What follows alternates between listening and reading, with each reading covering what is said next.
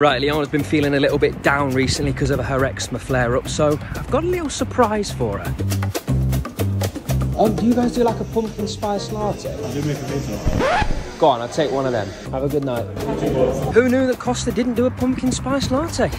Leona doesn't need to know that. Oh, Babby! I've got a surprise for you. This is going to cheer you up, all right? I know it is. Make me laugh because it cracks. Okay, well, it's not funny. It's a very serious gift. A pumpkin spice latte from Costa! Who even knew they did them? Well, if Starbucks have them, then Costa most likely going to have them. I thought it was just a Starbucks exclusive thing.